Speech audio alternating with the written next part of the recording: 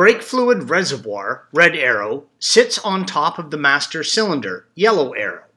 This area should be bone dry, and if you find any brake fluid around here, you must replace the reservoir and the grommets right away. You want to remove as much fluid from the reservoir as you can before removing the reservoir.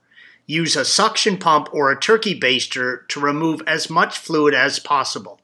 And while you may get a lot out, you will not get it all, so be prepared to catch and dispose of any extra fluid. Brake fluid is also deadly to the paint on a vehicle, so take every precaution not to get any on your paint. And if you do, flush the area with water and blot it up. Do not wipe. The red arrows indicate the fluid level sensors built into the reservoir, and while they share the same fluid, one checks the level for the front and the other for the rear brakes. Unplug the wire connections as indicated by the red arrows. The reservoir sits in two rubber grommets in the master cylinder and is only held in place by friction. Place a catch tray close so that you can put the reservoir in it as soon as you get it out of the master.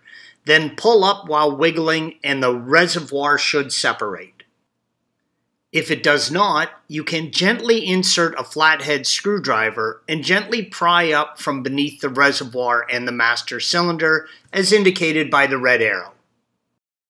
Always replace the two rubber grommets that connect the master to the reservoir, red arrows. Installation is the reverse of the removal, and now you must bleed the brake system before driving the vehicle.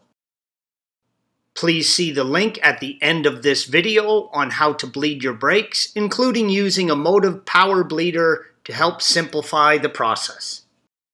Thanks for watching. Click here to view the original article along with hundreds of other DIY content for your car.